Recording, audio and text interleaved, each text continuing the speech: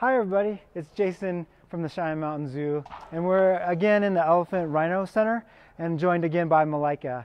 And for those of you who maybe haven't heard Malaika's story, I did want to recap what's been going on with Malaika.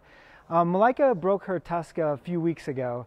It started out where she was getting a little bit excited in the morning and started spinning around in her one of her habitats, and then there was this big vertical log about 3 feet in diameter that's propped up in her stall, and then she decided to spin around and hit it with one of her tusks, her left tusk. You can see the one that's really short, and so her tusk actually broke off at that point.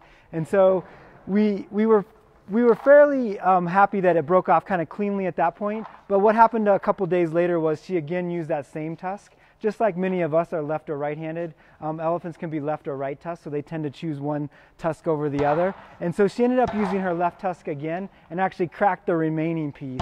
And then we got a little more nervous because that can cause a different problem for an elephant.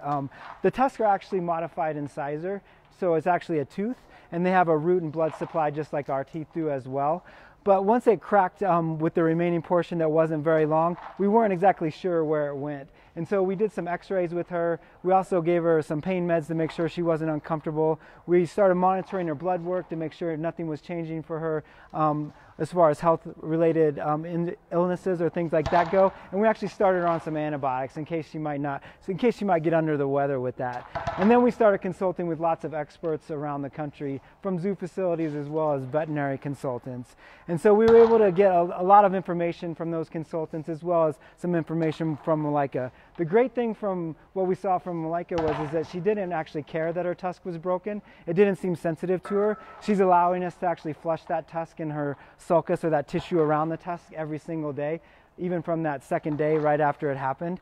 And we saw from x-rays that maybe it's not quite into that pulp or root cavity. We're not 100% sure, but it definitely might not go all the way up there. And we're not seeing any kind of drainage, so that was some good information for us.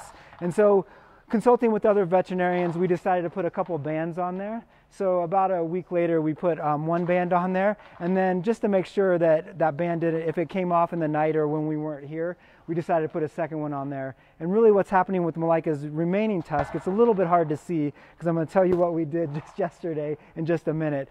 But her remaining tusk actually has this unstable piece on top, so the crack is kind of fractured above to make it into two pieces, and the top piece of that tusk is actually not stable. And so we put a couple of a couple of bands on there to actually put a little bit of stability back into that. Micah was saying there, hey, can you pay a little more attention to me? I'm not having any more of these treats out of this ball. But we were able to band that tusk up and keep it pretty stable. And then just continuing our information from other consultants, we got some information that we should probably maybe just trim it back so that it could actually make it even more stable and less likely to be able to get caught on something else. Or if she tried to use it, it would be harder for her to be able to maneuver that remaining unstable piece on something like a log or one of her toys, like that ball she was just playing with. So just yesterday, we actually trimmed about 2 to 3 inches off that remaining tusk. And again, she was a super willing participant in that procedure. We'd actually never trimmed her tusk before, so we weren't sure how she would participate, but we were able to work through a session on and off during the day yesterday and actually trim that back a few inches. And so now we're really happy with how that is going for her. She has a little less tusk available to be able to kind of potentially cause any future damage until it starts growing out on its own, and we're hopeful that that's exactly what will happen now. With the 2 bands on there, we'll be able to stabilize the remaining pieces until they kind of grow out on their own and naturally either fall out or we trim those off as well. We'll continue to monitor her health through blood work and just how she's doing every single day as far as behavior, appetite, and things like that, and how she's willing to work with the keepers. And we'll keep you guys posted as that sort of develops. But for right now, that's where we're at with her tusk. Everything's been going great with that for her. Doesn't seem to be affecting her at all. You might have seen when we started the segment here that she was moving that big gray ball around on the floor. It's one of our great foraging opportunities. Almost like right on cue. Good job, Malaika. There's actually some treats in there. So if any of you guys have pets at home and you might have Kong toys or things that you keep your pets at home like dogs busy, this is actually just the elephant-sized version of a Kong toy for a big animal like Malaika. And so there's one hole in there and then some great treats in there. She's got a little bit of elephant grain, even a couple of peanuts in there and some carrots that she's working that ball.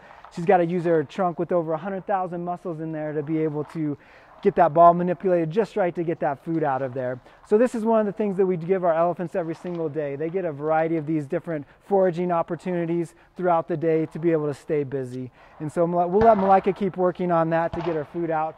Again, we wanted to give you an update on how it's going with Malaika. Everything seems to be stable for now with her tusk. We just took a little bit off yesterday just to help keep it less likely from getting damaged when she's using that tusk, if she chooses to use that again. And we'll continue to keep you guys updated as things happen. And thank you again for joining us, and hope to see you at the zoo sometime. You can come by and say hi to Malaika. Have a great day, everybody.